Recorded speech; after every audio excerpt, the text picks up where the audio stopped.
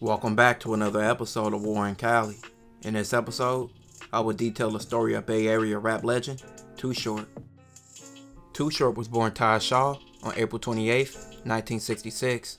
Many people would believe that Too Short was born in Oakland, but actually, he was born and raised in Los Angeles, and in South Central to be exact. Too Short grew up in the formation of Crips and Bloods and was around a lot of gang members, but he actually avoided that lifestyle and never became a gang member. Too Short and his family would move to Oakland when he was around 14 or 15 years old. Moving to Oakland was a different world for Short. Oakland was more about pimping, crews, and blocks, instead of the Crips and Bloods that LA County had. Too Short gained music interest with him being in the Fremont High School band and being a drummer. He was interested in all type of music, but heard rap for the first time in 1980. After hearing rap, he thought he could do it and decided to give it a try. By 1981, Too Short mom would get him some equipment and he started recording his first rap songs in high school. In high school, Too Short would be getting teased a lot about his height, so people would just start calling him Short. After watching a prison movie called Penitentiary, and the main character's name being Too Sweet, Too Short decided to add the name Too to the name Short, and it would stick. Too Short would start recording his own music and putting them on tapes, along with his friend Freddie B. They would start selling them to all the drug dealers around Oakland, and this would lead to them making personal songs for all the drug dealers and charging them a fee. By 1983, Too Short was signed with 75 Girls Records and dropped the album Don't Stop Rapping. By 1985, Too Short released his last album with the record label after he was told not to cuss on the album because his album wouldn't be allowed in record stores. In 1985, the album Players was dropped. In 1987, Too Short would release one of his most classic albums, Being Born to Mac, which he sold out his trunk independently, and it sold over 50,000 copies. He had popular songs on the album like Freaky Tales, where he talked about all the women he had and described them and situations with them. In this album, he heavily talked about the pimp game and him pimping. This would lead to Jive signing him to a contract with the huge success that he had. In 1988, Too Short dropped the album Life is Too Short with Jive Records, which became a major success. He would then go on tour with NWA, bringing him more stardom. Too Short would also be a part of a collab album with Dangerous Crew, his crew that he helped form, and they would drop an album with the same name as the group. It was members in the group like Ant Banks, Shorty B, Rappin' Ron, and several others. Too Short was active in the 90s, dropping several albums. In 1990, Too Short dropped Short Dog in the House, which had lead singles like The Ghetto. In 1992, he dropped Shorty the Pimp, and in 1993, he dropped Get In Where You Fit In, which had lead singles like I'm a Player. But during this time period in Oakland, the street wars were treacherous, with non-stop shootings and killings. This led to Too Short seeing the danger in Oakland and decided to make a change and move to Atlanta for a safer environment. And bumping. At one point, though, you decided to leave Oakland and go to Atlanta. Well, the Oakland thing is, it just has to do with the streets that I ran through and the people that I hung out with them at the time. And, I mean, point blank period, everybody knows the town split up in two. And not the entire town, but a whole bunch of people. And the numbers in the hundreds weren't cool. And it was kill or be killed in a small ass town. And the numbers don't lie. In 1992, 1993, the homicide rate in Oakland was higher than it's ever been before or after. And we know Oakland has been violent fucking shooting. And it was everybody that I knew personally, like my homies, doing it to each other. And I went to the Freaknik and had the time of my life. The Freaknik was always my birthday weekend. In Atlanta? In Atlanta, Georgia. I'm looking at these big ass houses that cost $350,000. Right. Big ass yard. I went to your house in Atlanta that one time. Yeah, a nice house. So I get back to Oakland and it's like murder, death, kill, murder, murder. You gotta like ride around at all times with a pistol. It's just everything started getting real, like the rules changed because it's a small town and you got, dozens of killers on the prowl looking to kill somebody. My homies told me, it was like, man, you still hanging around so-and-so and them, huh?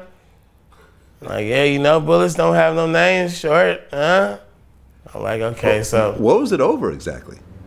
If you want my version, you gotta ask around, because I hear different stories. My version was there was some kind of lower level money guys at a dice game at a park one day, and it was some upper level money guys in the same dice game. And in all dice games, you know, at some point in time, somebody's gonna fight or argue, and the fight broke out. In 95 and 96, Too Short dropped 2 more successful albums, one being Cocktails and the other one being Getting It. Both albums went platinum, and he was also on another collab album with Dangerous Crew. It was called Don't Try This at Home. He also did a successful collab with E40 called Players Ball. After 96, Too Short decided to retire, with him being 30 and him not wanting to be an old rapper. And also, his favorite producer, Ant Banks, slowed down with music. By 1999, Too Short would decide to go back to music and drop 2 more albums, one being called Can't Stay Away and the other being called You Nasty. Both albums would go gold. His next album, Chase the Cat, would not be a success. Same with his 2002 album, What's My Favorite Word. But by 2003, Too Short would have a resurgence with working with Lil Jon, and his 2003 album Married to the Game would spawn hits like Shake That Monkey, and he also was featured on Lil Jon hits, Bia Bia.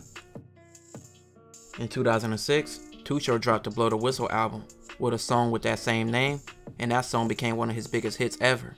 The next year, he dropped the album Get Off the Stage, but once again, he would take a break from music. In 2010, Too Short dropped Still Blowin', followed by his 2012 release, No Trespassing. Him and E40 hooked up on a couple collab albums like History Mob Music and History Function Music in 2012. Too Short wouldn't drop another album until 2018 with his album Pimp Tape, and then in 2019, The Vault, and in 2020, another album with E40 called Ain't Gonna Do It, Terms and Conditions. In 2020, verses will become a trend where various artists will go head to head with their music catalogs, and E40 and Too Short will have a versus battle going with their long catalogs of music. In 2020, rap legends Ice Cube, Snoop Dogg, E40, and Too Short formed the group Mount Westmore. They would release an album together, with the lead single being Big Subwoofer. Outside of rapping, Too Short has acted in various roles in movies, as well as being in many documentaries. He played as Luloke in the film Menace to Society, as well as being in the documentary American Pimp. He has also appeared in the TV show The Game, as well as a VH1 documentary called Planet Rock about the drug trade in the 80s. Too Short made cameo appearances in movies like Stop the Pepper Palmer. He also made 2 straight-to-DVD films like 2001's Too Short Uncensored, as well as being a part of a few low-budget films. He's currently making a film about his life at the moment. Too Short would later become a first-time father at the age of 52 years old. Like a lot of people I know and who went through this, and people who I know who are going through it as a young artist or just a young man, just life sometimes, I would have, I don't want to talk about another person. I would have been a young father who probably dove into my career and kind of looked back 15, 20 years later and go, damn, I was on the road a lot of times, and a lot of, you look back and you weren't there. Mm-hmm. And I just think that fatherhood came from me at a good time because I'm not doing that, you know what I mean? So I do have the ability to be there and be a part of it, and it's a good timing for me because being such a music guy and the way I love my career and the fun I was having, I wanted to do what I did when I was doing it. I really wanted to be young and wild. As a young kid, I knew I wanted to grow up to be a young wild. Like I groomed myself. I went straight into this is what I want. I knew I wanted to be a player before I even lost my virginity. Okay. And you have a son, right? Daughter. Yeah, man. Okay. They don't give old players sons. No, you got a daughter. Like that. Too Short is a rap legend who created a lane and a style that made him one of the greatest to come from California. His career has outlasted many rappers, and he's been relevant for over 30 years. This will conclude this episode. If you haven't already, make sure you check out my previous episodes. Don't forget to like, comment, and subscribe.